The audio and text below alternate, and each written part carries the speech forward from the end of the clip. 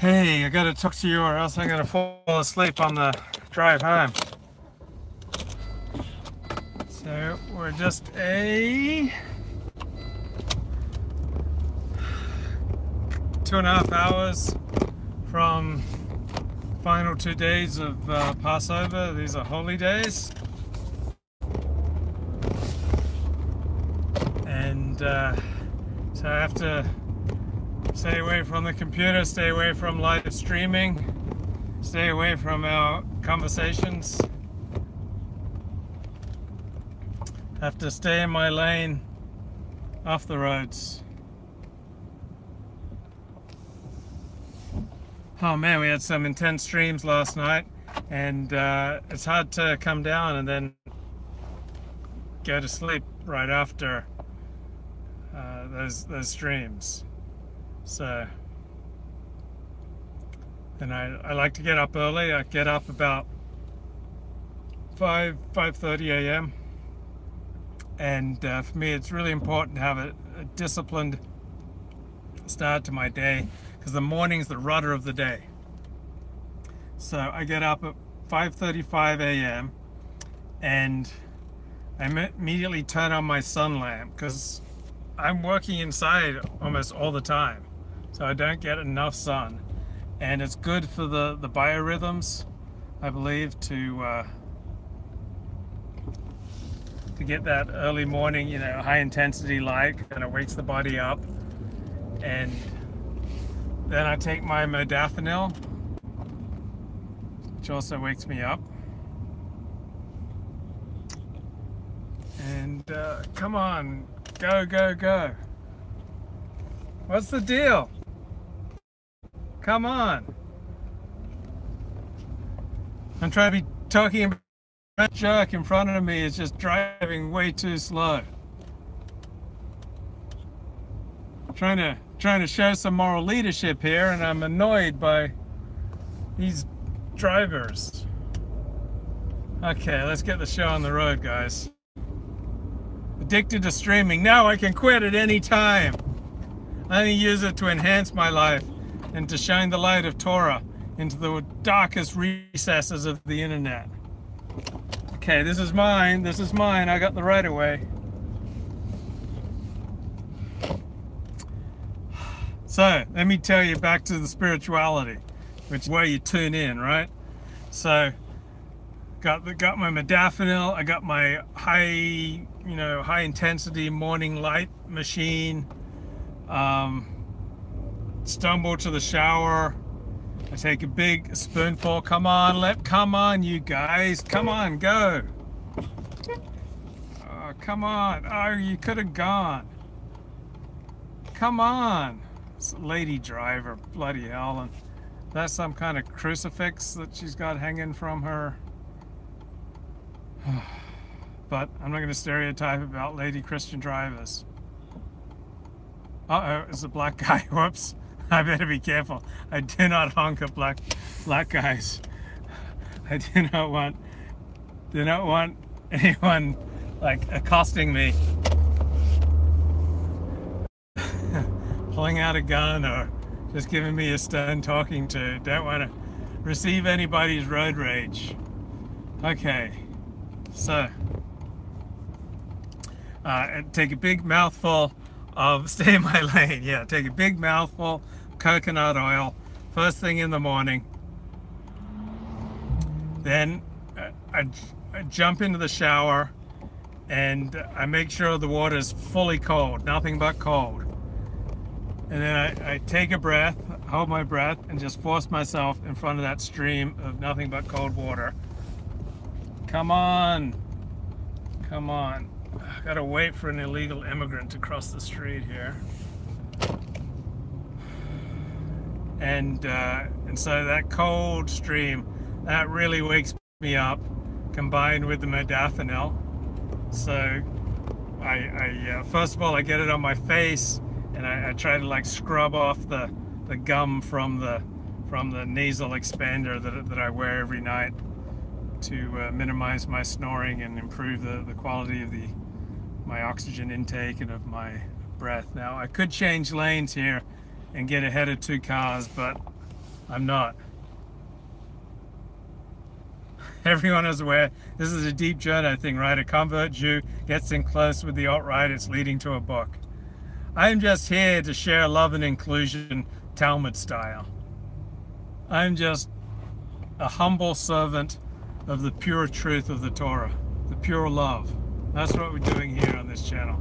Nothing but pure love and inclusion. Now we got some Mexican guy with his shirt off, gesticulating wildly at the bus stop. There are a lot of wackos at that bus stop, a lot of drunks. My God, the quality of life in Los Angeles just continually deteriorates. The place becomes more like Mexico every day. Come on, buddy. Man, this woman just tried to pull in front of me. Did she know who she was messing with? Okay, so I get about 30 seconds or so cold water first thing in the morning on my front, and another 30 seconds or so on my back. Then I am wide awake. I'm wide awake about 2 seconds after my cold shower starts. Up at 5:35, I'm usually out of the shower, dried off, in my room, getting changed by 5:40 a.m. Got that high intensity sun lamp shining in my eyes. So I get dressed, nice professional dress for some high quality work. Take my supplements, drink my protein shake, drink my pure green vegetable juice with no fruit juice, no sugar, just a mixture of a whole bunch of different vegetables. And then at about 5:50, I'm out the door, and I'm on the phone with my 12-step phone meeting, and there's some really high quality shares over the next 35 minutes. Like, that's how I start my day. So one thing I learned from this morning's 12-step phone meeting was, think about when you're starting your day, and perhaps you're doing your meditation, think about, what does God want for you for today? What does God want you to accomplish? And yeah, if I was an Uber driver, would you ride with me? I'll ride with you, bro. So the normal thing is, of course, to think, what do I want to accomplish today? Or even the normal thing is to not even plan, to just act on habit. And thanks, Acid Prophecy. So it's important whenever the traffic comes to a halt that you have your grip strengtheners, your DigiFlex 9-pound. God wants you to secure the 14 words. We must secure the existence of our people and a safe future for white children, okay, and for Jewish children, black children, nothing, you know, Mexican children, nothing but love and inclusion on this channel. So ask yourself when you start your day. So many people don't even really plan, they just stumble through. But failing to plan is planning to fail. Okay, I'm sorry, I'm too distracted. I'm tired. I'm not at my best. Yeah, keep my hand on the steering wheel. Okay. So, worst thing is no planning at all. Yeah, I'm off to do another hit job for the Jewish Mafia. But let's just keep that between us, okay? So I'm getting ready to just like squeeze the life out of another enemy of Israel. Just like in one of those early Soprano episodes. In between dropping off some donations at local yeshivas. So the alternative to not planning is to planning your day, okay? And first things first, because you lose willpower as the day goes on. I accomplished the most difficult part of my day before 5:40 a.m. It's the first thing I do, basically, is get in that cold shower. And pretty much everything is easier from then on than that cold shower. I mean, particularly in winter. That really wakes me up. And so, instead of just like having a list for yourself of what you want to accomplish that day, that's a good thing.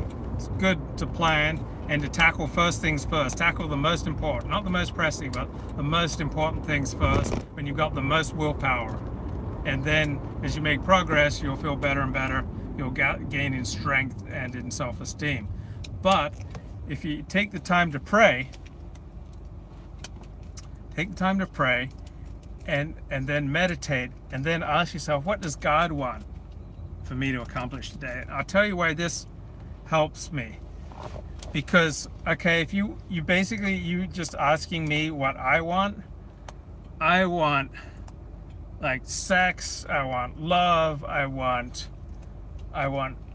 attention, I want to forge like intense emotional connections with attractive, high achieving people. I want to ingratiate myself with the powerful. I want to, get more and more for myself. And like that's what I want. But guess what? When I go after what I want, I step on the toes of other people. I alienate myself from others. I don't do good quality work. For instance, I'm an Alexander Technique teacher. So 80% of my clients are highly attractive young women. I mean, I've worked with supermodels who are 10 out of 10. Okay, I've worked with actresses who you'd say are 8 out of 10, 9 out of 10. And so if I get out of spiritual alignment, like just imagine I once like say something wrong with a female client, like the word just gets out, my reputation as an Alexander Technique teacher is just shot. So I've never had that problem. Like obviously in the past I've had problems in the sex and love arena, but when it comes to Alexander Technique, I'm just able to switch into a professional mode and I don't get out of it. So I'm able to switch into the mode of I want to be of service to my client. I want to teach them the principles of the Alexander Technique and how they apply in a wide variety of situations so that they can embody the characters that they want to embody, so that they can move as smoothly as possible, so that they can have more and more control of their body, their mind, their emotions, their thinking, and the characters that they want to embody and present to the world. But if I got off course and I started thinking, oh, I really want to get with this hot actress, or I really want to rope them in for like a 20 lesson deal, for $1,500, or I wonder if she has a hot friend to set me up with, or boy, I'd really like to springboard my career by using my connection with this one actress so that I can get more jobs on set working with other actors. Instead of thinking primarily on how I can be of service to the client, I'm just going to get in trouble. And I have gotten in trouble in the workplace before, not in the Alexander Technique, but in other areas. I've gotten in a lot of trouble for inappropriate speech, like overly sexualized speech. I once brought a copy of a movie I directed to the workplace and shared it around. Once took a copy of the movie to my synagogue and shared it around. I mean, really stupid things. Numerous times I got caught doing things on the computer I shouldn't be doing. Not porn, but, well, I remember for months I was working on my first book, while I was at work. And they even kind of warned me about it. The lady in administration said, don't you have a computer at home where you can work on your own thing? And I heard the warning, but I kept doing my own thing. They didn't fire me because I guess I was good at my job, but I did definitely get a demerit in my file at my temp agency. So that's why I really need God. I really need 12-step programs. I really need to get my head straight first thing in the morning.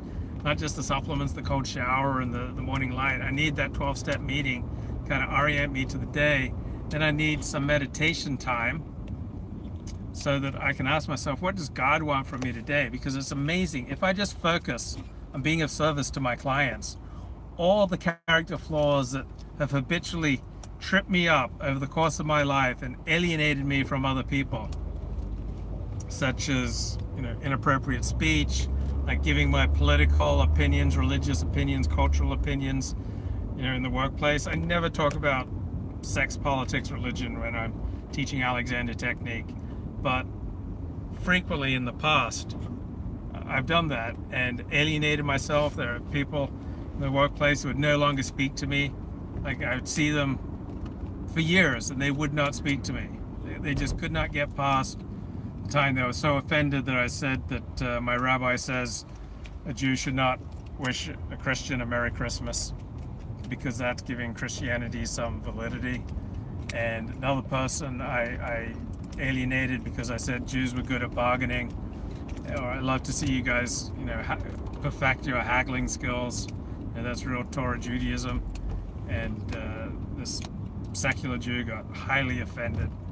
Basically hasn't spoken to me since. What are other ways I've gotten in trouble in the workplace? Trying to form like too intense friendships and relationships in the workplace rather than thinking about work, or just trying to ingratiate myself with people in power while treating carelessly the people who are below me in social status so that they hate me and then try to trip me up. Or not really doing my job but just surfing online when I'm at work, or just trying to get into really long conversations to make the workday pass rather than doing my job. Just being really careless about my job, not paying any attention to what I was doing, not paying any attention to detail. These are the things that classically trip me up, and particularly when I say don't like my boss. But if I just focus on being of service, it's amazing how these problems just they're not problems anymore. If I'm focusing on the attitude that I work for God. Come on, guys, let's get going. What the heck? If I concentrate that I work for God, come on, what the hell? Then it doesn't matter if I like or do not like my boss, if I'm passionate about my work or not passionate, bored to death with my work. I'm here to be of service to God's kids. If I can just keep that 12-step attitude going, then I'm much less likely to get in trouble with my habitual character defects of selfishness, self-seeking, inconsideration, dishonesty, fearfulness. Like, those are the things that are just habitually trip me up at work and left me an under-earner, an underachiever, someone who got into huge amounts of credit card debt, someone who's continually getting fired. So I managed to pay off all of my credit card debt, but still I'm a 51-year-old with nothing saved for retirement. And now I'm on a good trajectory, and now I'm earning at the six-figure level. So I've been paying off about $2,000 in credit card debt a month off the principal for the past couple of years. So now I'm going to apply that to paying off personal debts to people, and to saving for retirement, and to building a prosperous life so that I can get married and have a family and have children and fulfill the mitzvahs. So that's it. Bye-bye.